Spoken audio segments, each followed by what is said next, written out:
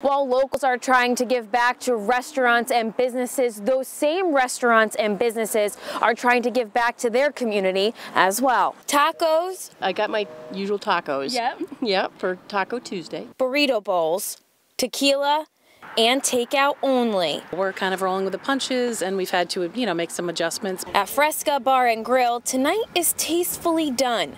For one night in Colchester, this tequila bar serving up free meals. After a customer of the grill donated money to the restaurant, owner Jennifer Morozzi turned it into a bigger contribution for her community. I went shopping, and we kind of, I came up with a plan for the burrito bowls tonight.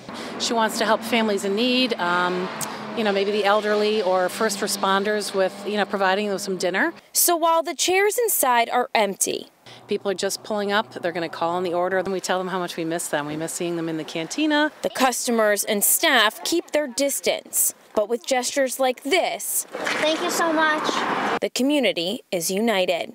I gave a good tip, to try to help.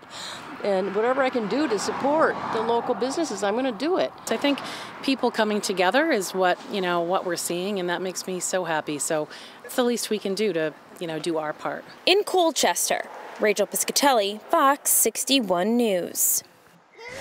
Earlier today, we were